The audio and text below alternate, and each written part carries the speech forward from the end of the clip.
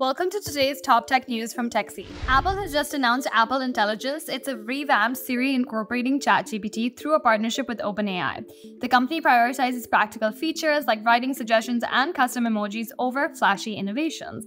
The Wall Street Journal reports that Apple is also in talks with Meta for a similar AI partnership.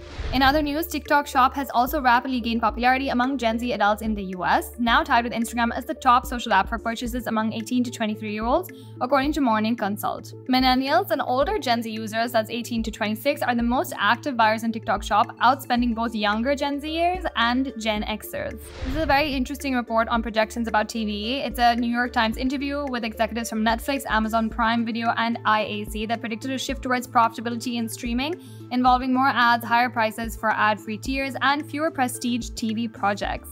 SiCepat is an Indonesian logistics powerhouse that just appointed Philippe, former CEO of Lazada Logistics Indonesia, as the COO. Philippe has extensive experience in Indonesia's logistic landscape, and he succeeds Ron Tam, who had been CEO since 2014. This marks a significant leadership change at SiCepat. The Chinese insurtech giant Huize has acquired Vietnamese startup Global Care through its international arm Pony Insurtech, aiming to expand in Southeast Asia's growing digital insurance market.